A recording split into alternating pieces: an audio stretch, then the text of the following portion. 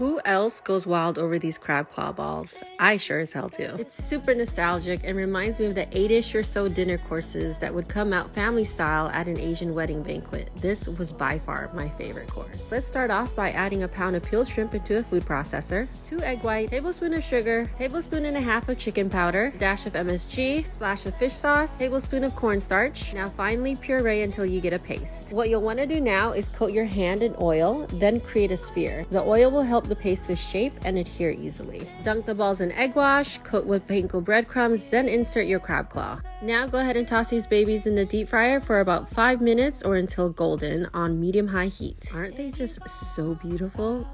They're so freaking good. I love these. Crab claws were so hard to find here in Seattle, so I ended up using the claws for my king crab leg. You could totally forgo the claws and just add a bit of crab claw meat into your blend. I'm sure you will go crazy over these crab claw balls. Hope you give it a try.